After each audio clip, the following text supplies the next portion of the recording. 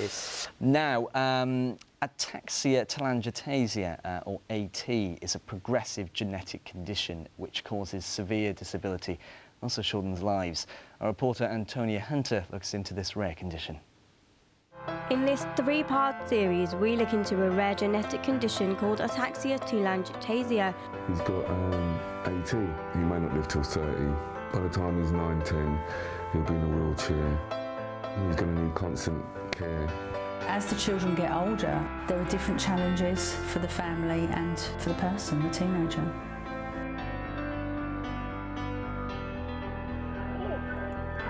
The thought of having twins is enough in itself with double the trouble, but for this family it was much more than that. When these two boys were just a few months old, differences between them began to show. It was a number of things really, wasn't it? Yeah. Well, Brogan started walking on his first birthday, didn't he, in the hall? He just got up and started walking, and Bray didn't. And we thought, oh, he'll just walk when he's ready. Huh? He was always falling over. And then we just take him around people's houses and they're like, oh, he's all right, he's just developing later than his brother. Going to the hospital like every week or twice a week because he'd fall over and bang his head, get a big bruise or something, and we thought, oh, you know, social services is going to get involved soon because, you know, you're here every week. But we knew there was something wrong, didn't we? Well, you did. I was hopeful that, I said, look, maybe they've made a mistake. Maybe he's got nothing. When we went to the hospital, there was a lot of doctors. You know, when you go somewhere, you know that something's different. Because before it, but oh, the twins, everybody wants to. Well, I was saying, on, nobody wants to look at us this time. Nobody would make any eye contact. And then they called us into the room, sat us down. He's got AT. He may not live till 30. By the time he's 9, 10, he'll be in a wheelchair. He's going to need constant care. One of you will have to give up work. And like, it was like a blur. I'm on the internet from morning till night trying to find a cure somewhere. There must be something. Someone must have a plan. 1 in 200 people carry the gene known to cause AT. When two carriers meet, there is then a 1 in 4 chance they will pass on both their defective genes to the child. AT affects many parts of the body. Coordination progressively worsens, the immune system becomes weaker, and there is an increased risk of developing cancer. The life expectancy of those with AT is now 26 years old, which has increased from just 10 years old.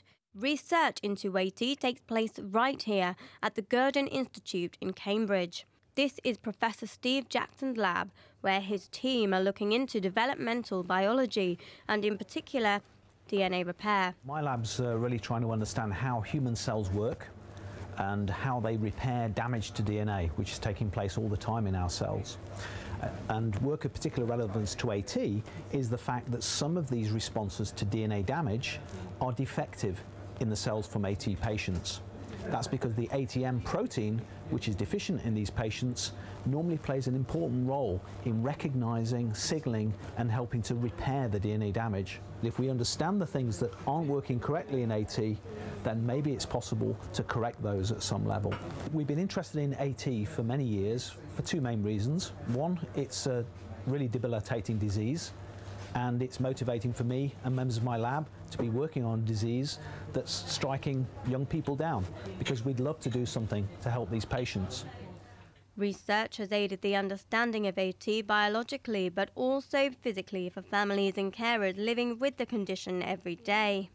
Despite having AT, Bray is showing no sign of wanting to slow down. He want to go 100% like Brogan, but his body gets tired, the knees, the legs. He just talks to everyone, gets on with everyone. Brogan helps him. Like, they help each other. Like, Bray doesn't want to give up.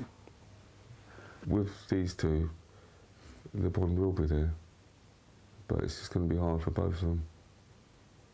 Even though we kind of know what the future is for him, all we can do is the basics. What can you do? How can you prepare?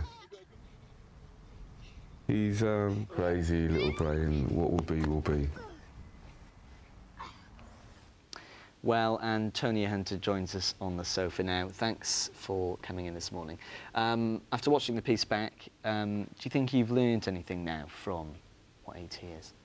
It's one of those things where it's so rare and it's such a complex condition that when you actually look into it, you realise what these people are actually going through every day. You know, having to watch your child from about basically 2 years old up to about 10 just increasingly deteriorate over that time, and being the parent to that child is an incredibly difficult thing. And just seeing that, and you know, seeing the inspiration that they have, and you know, like you saw there, they just want to do the basics. They just want to make sure that he's got the best life possible, which is really incredible, to be honest. I learned just how strong people can be. It's amazing. Do you think people need to be made aware about AT? They do, because it's so rare. I think that is part of it. It's a bit of a double-edged sword in the way people are curious because it's so rare, but then on the other side, they, you know, it's so unknown and it's so rare and it's so unlikely you'd get it that maybe it's not. Yeah. You know, people might think, oh, well, it won't happen to me. It is slightly on the rise, just because people have more partners and things like that. We're going to have to but leave it it's there, still I'm afraid, rare. but yes, thank you for joining us this morning.